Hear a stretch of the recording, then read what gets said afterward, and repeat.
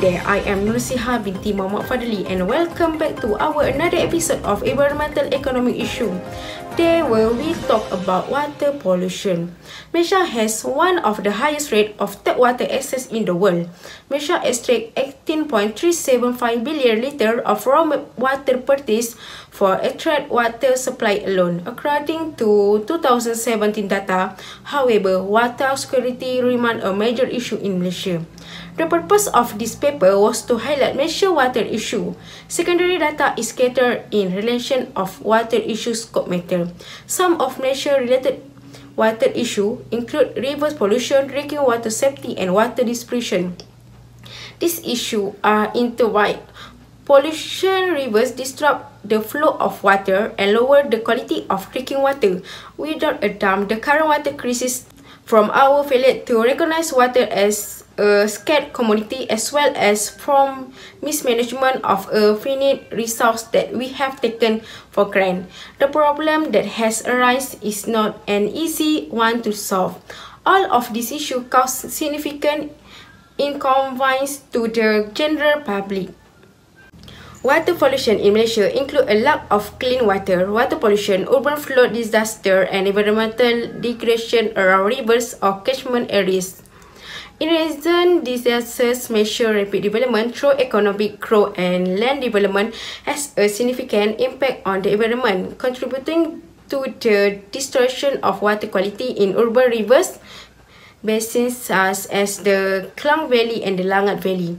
The river pollution level is a major source of concern because it is a critical source of water supply for economic development and domestic consumption. According to reporter, the downward trend from year to year has made the problem of water pollution more dangerous.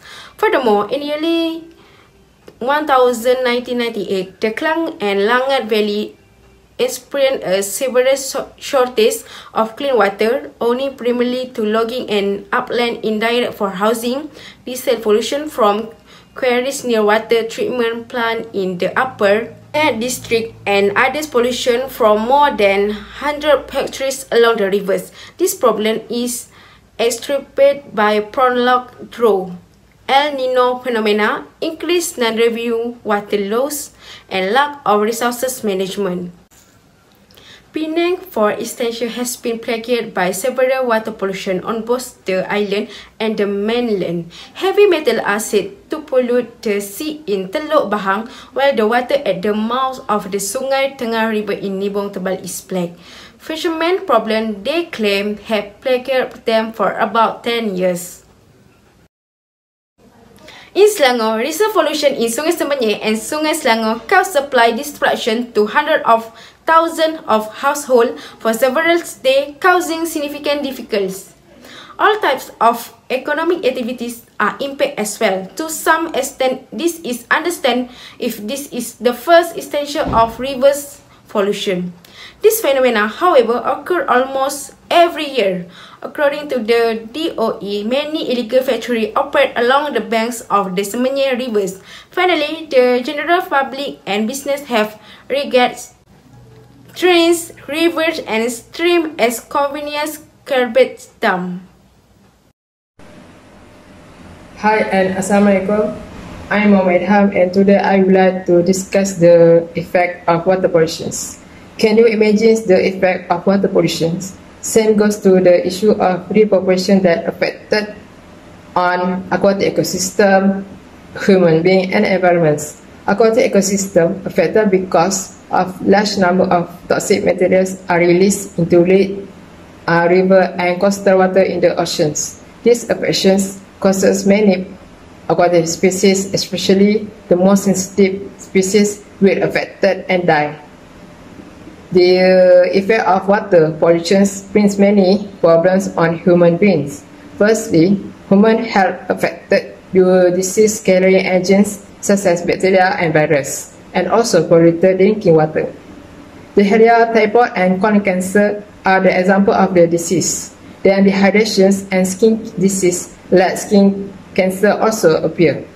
For effect on environments, we can go through how algal bloom and excessive wind stimulate the overgrowth of on aquatic plants that may water to have a dark, taste, and sometimes color. Another impacts are ecological balance of a body of water is altered. Acid rain and ongoing decrease in the pH of the Earth's ocean. Therefore, to overcome the issue of water pollution in river, we must have a solutions how to control and preventions. Firstly, dispose of toxic chemicals properly, don't dumping chemical waste into river. Just bring toxic waste from your home to a recycling waste center to be recycled. Second, practice of 3 R's, which are reuse, recycle, and reduce. Communities should practice 3 R's principles in daily life, where it is us to avoid waste dumping into river and learn how to save the environment. Next, educate the community about the water conservation and water pollution through social media campaigns and advertisements. The aim of these platforms is to increase awareness on the importance of freshwater resources and their sustainable management. Lastly, enhance the enforcement of law and regulations. Water quality law need to be strengthened and implemented seriously. The authorities must constantly monitor factory activities along the river and ensure the factory operators are complying with the rules. Then fines mandatory should be implemented and imprisonment must be extended. By this way, it can give awareness and lesson to polluter and also public. In this case, the EMA boards can be applied as innovative approach or solutions to overcome the issue of river pollution. The EMA boards is a mixture of clay, bokashi, and EM, which is effective microorganism, which is mixed together and then allowed to ferment before being dried.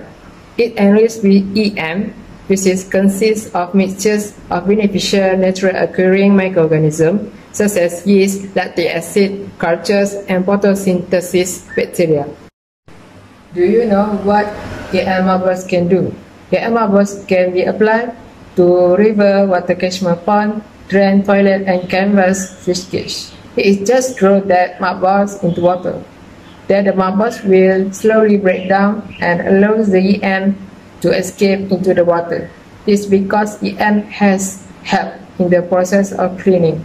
This shows its benefit is it can purify problematic water as it can break down all forms of contaminations in the water. It also reduces bad smell, stabilize the alkalinity pH of water, and break up organic molecules and garbage waste.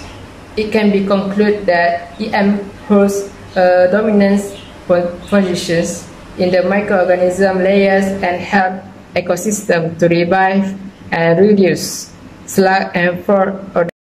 Now let's look at this poster about how to make mudboards. This mudboard can be applied easily and made ourselves with 3 main ingredients, which are soils, or we use clay soil, grass bran or EM bokashi, and activated microorganism. In general, the procedure just including mix the substance, molding, watering for moisturize, then fermentations and drying. This show community can make homemade mudboards themselves at home with several procedures. Now I'm going to talk about market approach. Market approach is an approach to control the environment negative externality that refer to incentive-based policy that encourage conservation practice or strategy in reducing the pollution. Generally, there are 3 types of strategy under this market approach. One of the strategy is pollution permit tender system. What is pollution permit tender system? Is a system that gives the right to firm to produce the pollution according to the number of permit it holds. However, not all the firm can use the permit fully. Let's say if the firm produces the pollution beyond the permit it has, the firm either have to reduce the pollution or buy the permit from others. For example, when the firm produces 125 units of emission, which causes the water to become polluted, and the permit given by the government is 100 units, the firm have two choices here, either to reduce the emission from 125 units to 100 units, or the firm can buy 25 permit from another firm. The best option between these two choices is to select the best method, which is the most cheaper. But if the firm produces the less pollution, the firm can sell the surplus permit to other firm and gain profit from it. We can see that some firm can control the pollution with easily at lower cost, while others quite difficult and highly cost to them. We can see that this advantage of this permit pollution trading system is flexible, where the firm can freely to reduce the pollution at their own way at the lower cost compared to common and control regulation approach. The conclusion, clean water resources is very important for our daily life and environment surrounding, especially the marine life ecosystem, which is slowly becoming extinction. This situation happened because the river has become polluted through naturally, but mostly come from the human activity. Many firms do not really concern with the negative externality they causes, and mostly the firm only want to focus on the profit matter, while others do not want to take the responsibility because the cost to firm to deal with the negative externality is quite high and burden to them to bear the cost.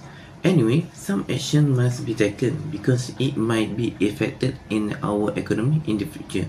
For example, our country may be insufficient clean water, so our country need to buy the water from outside, just like Singapore country. This lead to our country expenditure increase and become a loss to our country. Therefore, we should love and take care our river as important asset starting from now, because it's not only for our own benefit but also for the future generation use. I think that's all from my group for today's presentation. Thank